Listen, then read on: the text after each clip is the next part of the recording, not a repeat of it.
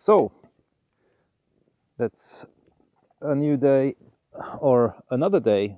It's middle of January 2021. And yeah, it's a bit of a colder day. Yesterday was -30. Today is something like -20 there. And I haven't been home the last days. And now when I came home, I noticed this nice story, or noticed this, that it doesn't take much to have this yurt warm. It's quite fast, even though that everything in here was as cold as the outside yesterday. But besides the stuff that is under the floor, there's the fridge. So under the floor here is the fridge area under the floor. I can open it, and there it's like probably around +4 degrees, and there I keep some food and the water filters and stuff and battery that shouldn't freeze.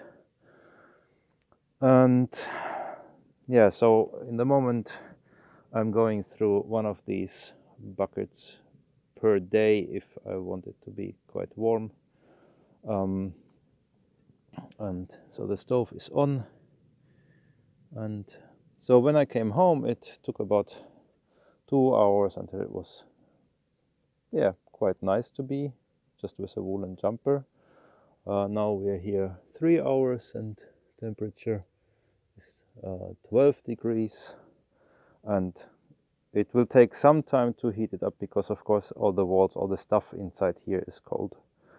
So but the air heats up quite fast and the radiation heat is quite nice, and already had tea, and water is in the thermos bottle. And I want to say a little bit how it is when I make like why is it so easy to leave the yurt go cold when I'm not home.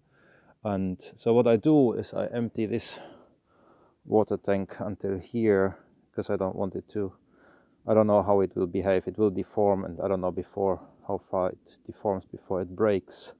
So but so far it has not been a problem if there was some water. So I just went to the well and added some 10 liters into here. This is already now over 10 degrees warm, the water. By the way, for the tech nerds, the exhaust temperature in the moment up there, 225 degrees, and it can go hotter when I fire more small wood. Yeah, so this is one. Then I empty this the foot pump here. This is the foot pump for the sink, and also this water container, this glass container where I have my drinking water that go cold. I empty that also. Now I already added water. This is my drain. Yeah, not pretty, but drains usually are not pretty, so that's quite okay. And I maybe reduce the light a bit, and we can look at the candle here. And I want to tell how my day started in a friend's house where the sink or the drain in the kitchen was frozen. So water didn't drain because the pipe was frozen, and that's just, you know, a normal house, like, and it's still frozen now, even though the whole day been working on that, or the morning heating, and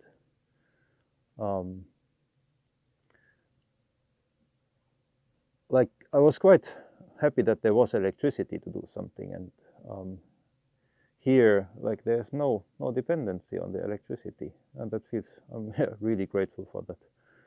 And it's a bit more very free to have this more simple home, more easy to understand, more like easier to maintain, and easier to I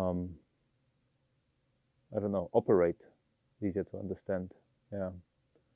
So, and that was it from me. I wish you a good time, good evening. Bye bye. Thank you for watching. Head up. And if you have any questions, please ask questions in the comments. I can comment on this. I'll make videos about that if you are interested. Hej då, bye bye.